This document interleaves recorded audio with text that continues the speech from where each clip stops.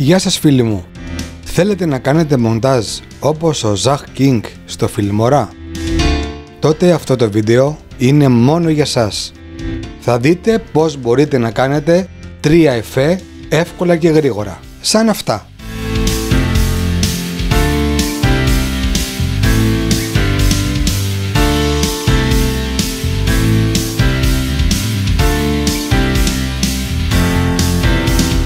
Μείνετε μαζί μου και πάμε στο tutorial βίντεο.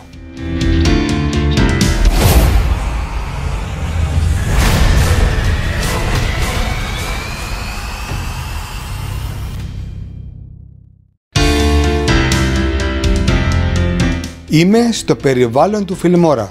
Σέρνω και τοποθετώ το αρχικό μου βίντεο, αυτό με τη φωτιά.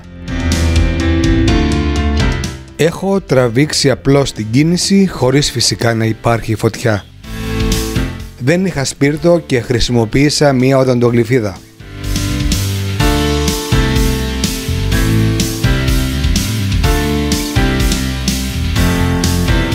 Θέλω τώρα να ψάξω να βρω στο βίντεο το σημείο εκείνο που κάνω την κίνηση αυτήν με το δάχτυλο.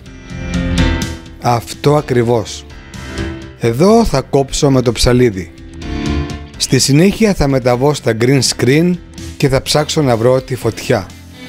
Υπάρχει ελεύθερα στο διαδίκτυο, εάν δεν θέλετε να μπείτε στον κόπο βρείτε την από την περιγραφή του βίντεο. Σέρνω και τοποθετώ το green screen πάνω από το βίντεο. Πατάω το μπουτόν green screen και από το πεδίο επιλογής κάνω κλικ στο πράσινο φόντο. Και από τα εργαλεία διαχείρισης προσαρμόζω ανάλογα.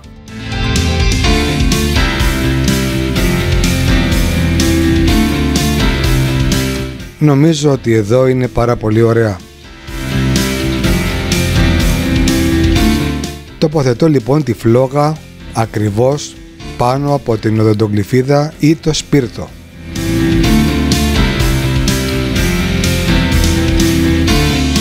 Στη συνέχεια θα πάμε να διορθώσουμε το πρόβλημα με την κίνηση. Από ό,τι βλέπετε η φλόγα δεν ακολουθεί. Έτσι λοιπόν θα κλειδώσω το green screen και στη συνέχεια θα μεταβώ στο motion tracking. Για όσους δεν γνωρίζετε τι είναι το motion tracking, στην περιγραφή υπάρχει σχετικό βίντεο. Κλειδώνω λοιπόν το green screen και το πλαίσιο επιλογής το τοποθετώ ακριβώς στο δάχτυλό μου. Πιάνω τη μία γωνία και το κάνω όσο πιο μικρό γίνεται. Πατάω motion tracking για να καταγράψει την κίνηση. Από το αναπτυσσόμενο μενού επιλέγω τη φλόγα. Χρειάζονται κάποιες μικρές διορθώσεις, μπορείτε να τις κάνετε και νομίζω ότι είμαστε έτοιμοι. Μπορούμε να δούμε το βίντεο.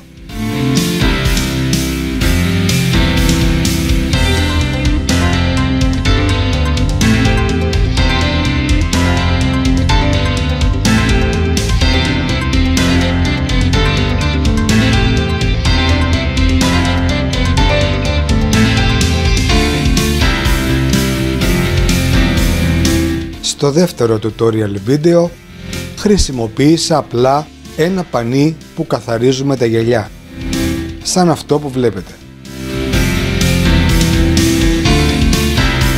Πάμε τώρα να σας δείξω πως έκανα το εφέ.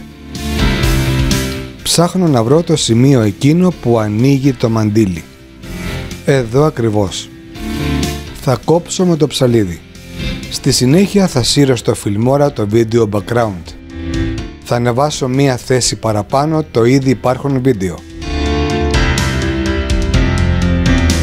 Στη συνέχεια ακριβώς από κάτω και στο σημείο που έκοψα θα τοποθετήσω το video background. Κάνω κλικ στο βίντεο με το μαντίλι και μεταβαίνω στο green screen. Με το εργαλείο επιλογής και στην οθόνη προβολής κάνω κλικ πάνω στο μαντίλι. Μεταβαίνω στα εργαλεία και διαμορφώνω όπως θέλω. μεταβαίνω στο τέλος και μαζεύω το βίντεο που περισσεύει.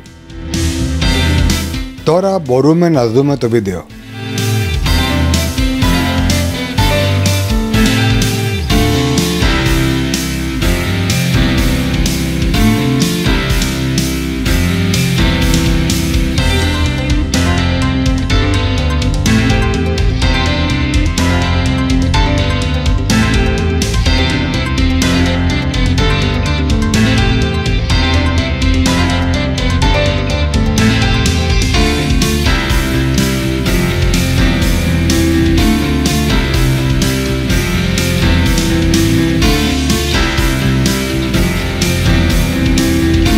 Συγγνώμη για την εμφάνιση με τις πιζάμες, απλά μόλις είχα ξυπνήσει, είχε ωραία μέρα και αποφάσισα να κάνω το βίντεο.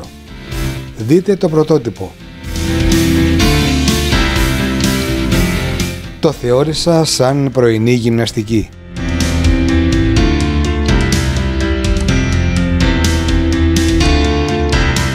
Εδώ το πρόβλημα που αντιμετώπισα ήταν οι σκιές. Έτσι λοιπόν βρήκα ένα σταθερό σημείο χωρίς σκιές, πήγα στο snapshot και έβγαλα μία φωτογραφία. Θα τη σύρω ακριβώς πάνω από το βίντεο και θα μεγαλώσω τη διάρκεια της. Επόμενη κίνηση να πάω στα εφέ και να ψάξω να βρω το shape mask. Το σέρνω και το τοποθετώ ακριβώς μέσα στη φωτογραφία. Κάνω κλικ στην οθόνη προβολής και από το κίτρινο τετραγωνάκι το σέρνω προς τα αριστερά για να γίνει τετράγωνη μάσκα. Σέρνω από δεξιά προς τα αριστερά, περίπου στη μέση της οθόνης και ψάχνω να βρω πού θα εξαφανιστώ. Το πρόβλημα εδώ είναι η σκιά που υπάρχει καθώς εξαφανίζομαι. Από ό,τι βλέπετε το σημείο αυτό είναι κάτι που πρέπει να διορθώσω. Ψάχνω προσεκτικά να δω πού δεν υπάρχει σκιά στο τζάμι. Ακριβώς εδώ. Πάω στη συνέχεια και φορτώνω το ήδη υπάρχον screenshot που έβγαλα. Μεταβαίνω πάλι στα εφέ, ψάχνω το shape mask, κάνω κλικ στην οθόνη προβολής και σέρνω από αριστερά προς δεξιά. Κάνω τετράγωνη τη μάσκα με το κίτρινο τετραγωνάκι και προσαρμόζω ανάλογα.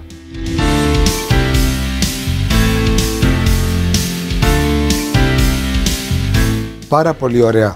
Η σκιά εξαφανίστηκε. Παρακολουθήσατε 3 βίντεο με μαγικά εφέ. Δημιουργεί βίντεο.